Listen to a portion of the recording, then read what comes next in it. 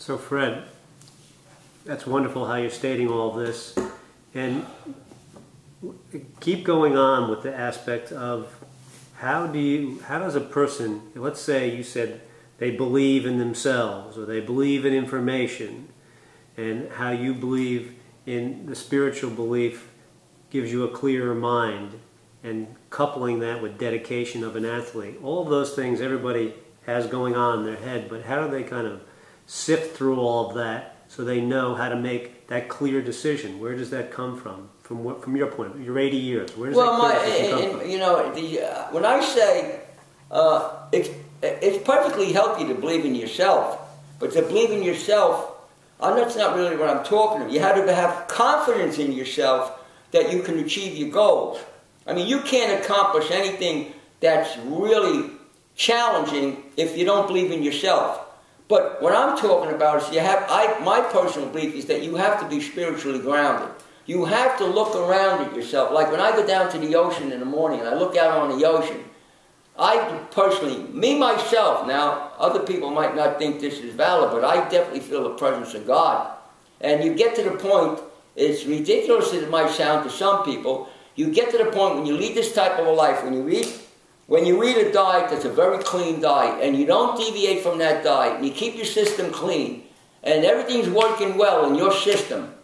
All the plumbing is working well, everything's working well upstairs in the upper apartment. What happens? You'll find that you don't age the way people think that we're supposed to age, normally that it's aged.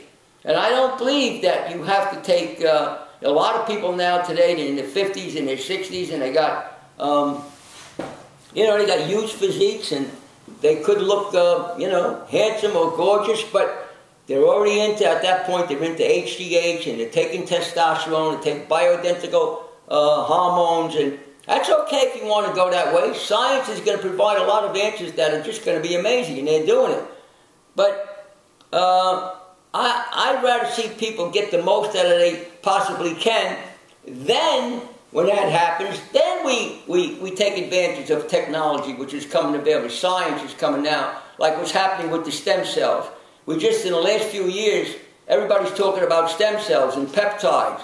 It's tremendous what you're going to be able to do. But, you might not have to do some of this stuff to a very advanced age. You might not have to wait till you're 120 or something like that, or older. I don't know. I don't really know. But the thing is, we don't kick...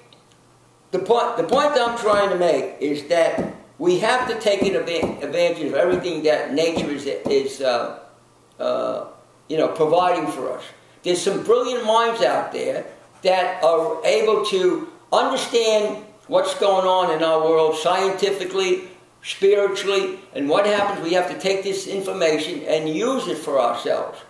But we don't want to take this information and abuse ourselves, count on what we're doing to abuse ourselves, to knowing that this is this is waiting for us someplace in some pharmacy or some doctor's office.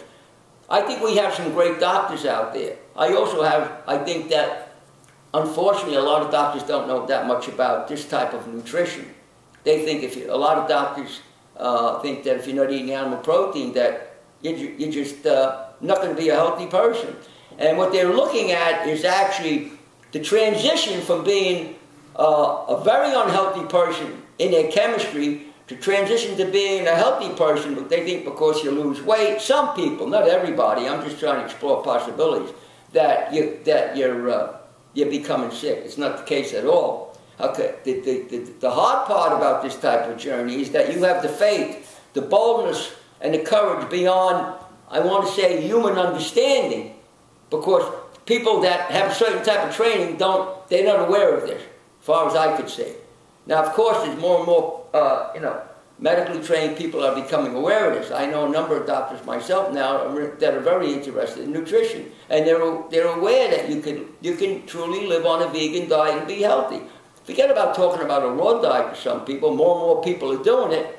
And then, of course, at the other side of the coin, you have a lot of these purists that talk about raw food, and they talk about, you can't put a pair of sunglasses on, or You can't use a little bit of raw agave. Meanwhile, they're probably eating pizza on a Friday night in some beer joint someplace. So I've run into a lot of those people too that are setting standards for other people that they can't live up to themselves.